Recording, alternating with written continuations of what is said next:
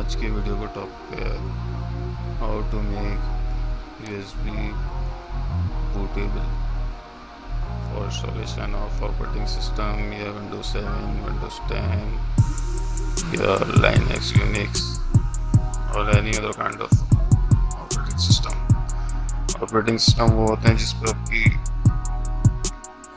Computer की machine, laptop, tablets, Android operating system है,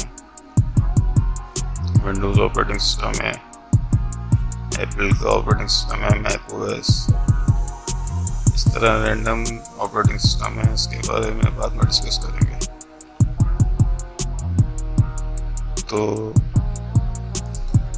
disc image बनाने के लिए आपको सबसे पहले जो चाहिए विंडोज 7 का ISO इमेज, वो आपको मिल जाएगा विंडोज 7 की यानी माइक्रोसॉफ्ट की वेबसाइट से। ये आपको सामने स्क्रीन पे जो वेबसाइट नज़र आ रही है, ये माइक्रोसॉफ्ट की ऑफिशियल वेबसाइट है और यहाँ से आप डाउनलोड कर सकते हैं। ये सारे टर्म्स एंड कंडीशन और इंस्ट्रक्शन दी हुई हैं।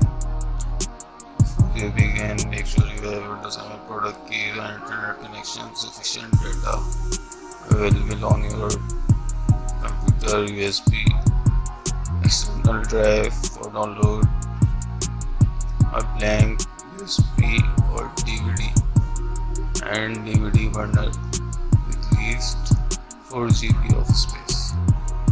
If you want to create media, we recommend using a blank USB or blank DVD because any content on it will be deleted. System requirement है।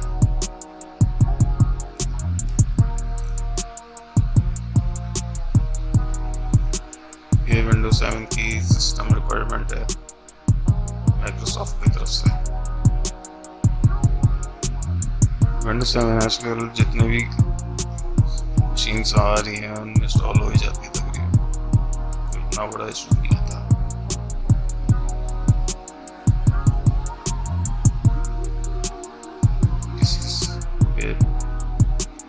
PC with multiple processor, PC with multiple processor,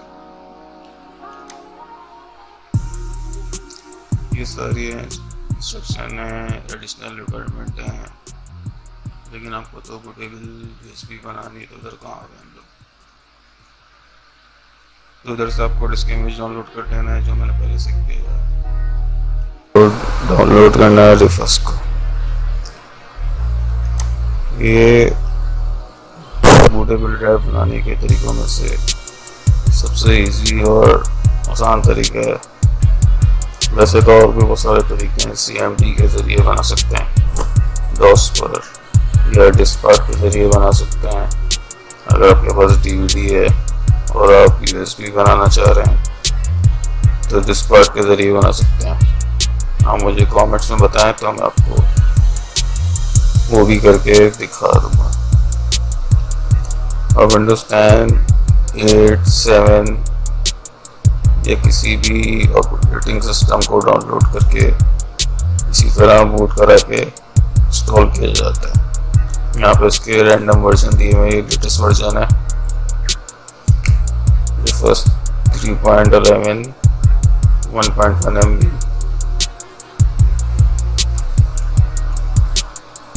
तो अब आ जाते हैं refers पर, जो download किया हुआ है मैंने पहले से। इसको ओपन कर लेना है। ये do you want to allow following program to make changes in this computer? इधर यस कर देना है। ये एडमिनिस्ट्रेशन परमिशन मांग रहा है। मेरी USB को ऑलरेडी डिटेक्ट कर लिया है, जो 3 GB की है। ये देख सकते हैं, ये खाली है।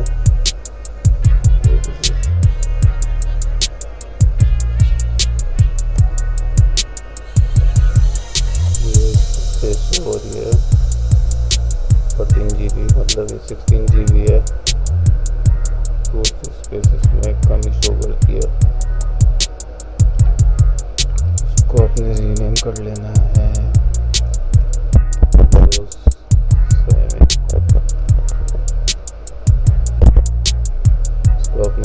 7 में रिनेम कर लेना है अपनी USB को। Apply, okay.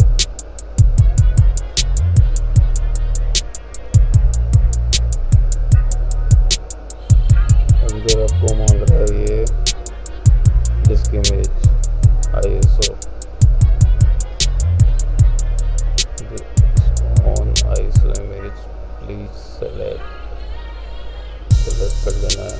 यहाँ पर मैंने ISO फाइल डाउनलोड की है Windows 7 की 64 बिट, जिसने लोड कर ली है। GPT पार्टीशन काइंड है, इसने ऑलरेडी दे दिया है।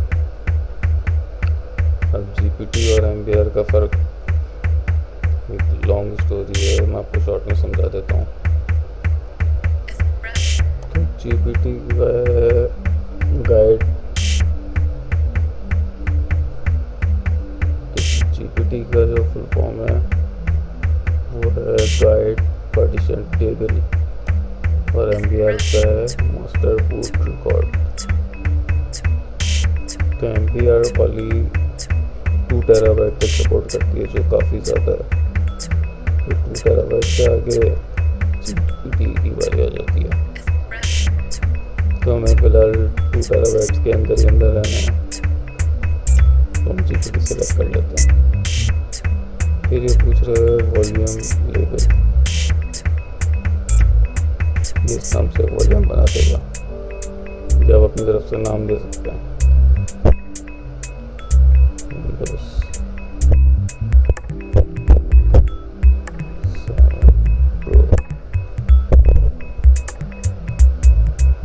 ये कुछ रहा NTFS में, तो उधर NTFS ही रहेगा। क्लस्टर साइज पूछ रहा है, यहाँ पे क्लस्टर साइज पूछ रहा है, तो ये तो नहीं रहेंगे। Quick format, extendable icon. Quick format जो है मोस्टली फाइल करप्ट कर देता है। क्विक फॉर्मेट मोस्टली फाइल को करप्ट कर देता है, तो उसके से हम चेक हटा देंगे। आप चाहें तो लगे रहने दे सकते हैं। उसके बाद चेक डिवाइस फॉरवर्ड, एक पास हो गया तो फिर जाने देगा आगे, तो स्टार्ट पे क्लिक कर देंगे। Warning, all data and device G16 GB will be destroyed to continue with this operation. Click OK to click cancel. Okay. अब उसके बाद ये मसला है कि आप अपना जो है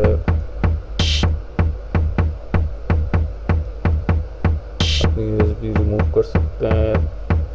गलती से किसी शट डाउन हो गया तो आपको फिर पूरा प्रोसेस करना पड़ेगा, तो उसको चलते रहने देना है, थोड़ा सा टाइम लेता है ये।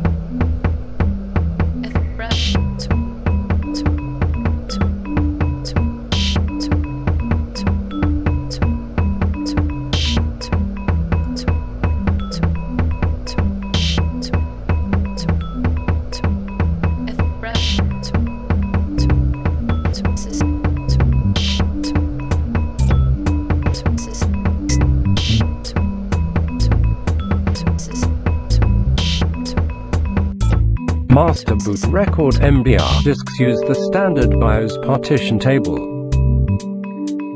GUID partition table GPT disks use Unified Extensible Firmware Interface UEFI. One advantage of GPT disks is that you can have more than 4 partitions on each disk. GPT is also required for disks larger than 2 terabytes TB. 1, 2, 3 All versions of Windows 10, 8, 7, and Vista can read GPT drives and use them for data. They just can't boot from them without UEFI. if you need compatibility with old systems. For example, the ability to boot Windows off the drive on a computer with a traditional BIOS, you'll have to stick with MBR.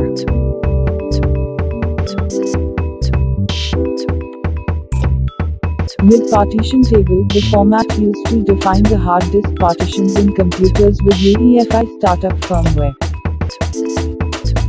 The grid partition table (GPT) replaces the previous master boot record (MBR) method.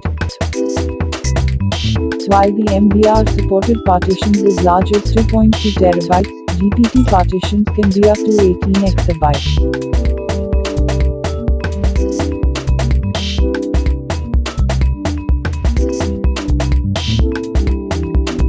Locate the disk you want to check in the disk management window. Right-click it and select Properties. Click over to the Volumes tab.